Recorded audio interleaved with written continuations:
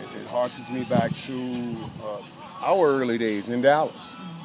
You know, where you could see it. You started feeling like, hey, man, we got a chance of doing something, man. You know, as I told them, 2 weeks ago you played the only undefeated team down to the wire. Last week you beat the champions. So the physical talent, we know it's there. The thing that's going to separate the good from the great and the others from the champion is if you have the ability to make a commitment, one man to the other. Each and every time I step on this field, I will get my job done. That's what makes this game the greatest game in the world. You know, it's unlike basketball, baseball, or golf. Basketball, LeBron go from one rim to the other by himself. Baseball, the guy sits at home, played all by himself. Golf, you see a guy dropping that putt-off. In this game, you don't do anything all by yourself. I mean, you don't do anything. And so it's imperative that we all have an understanding in order to get to where we want to be, where we leave our mark as a team, that we make that commitment. It was the common thread woven through all the championship teams that I've been on.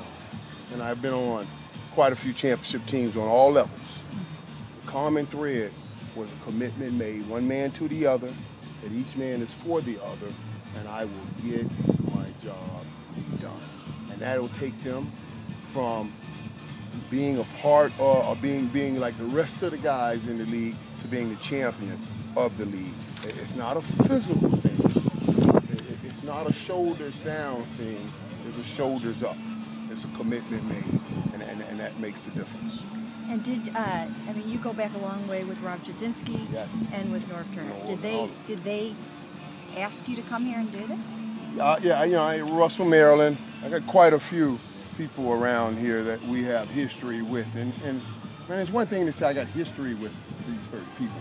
It's another thing to say my history has been championships with these people. Let me say that my history has been championships with these people. You know, Chud and Russell in college, and then Norv and Russell and those guys in the pros. You know, so wherever we've gone, or wherever we've had a chance to make a commitment with each other, we made those commitments and ended up in a champion, and ended up as champions. And these guys, they're doing their job. I said it when they hired these guys. I said, what? Okay, this is a great direction.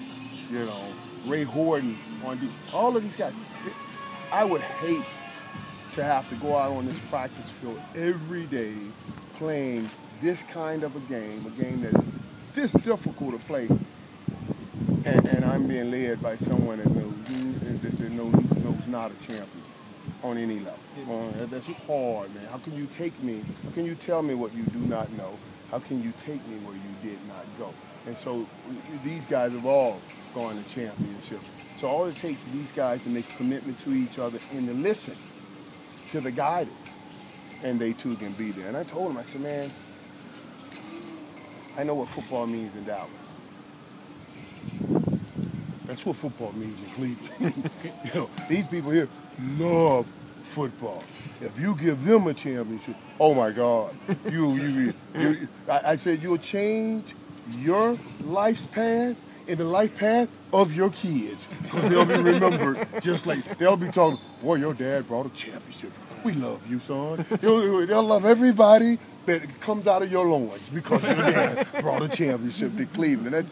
That's just how great the game is, and especially that's how great the fans here in Cleveland. Oh my God, it'll be something. And a lot of times you get a lot of young talent, and they need to hear what it takes and understand. I know you fought through some problems, some tough situations to get here, because I had to fight through a tough situation in my upbringing.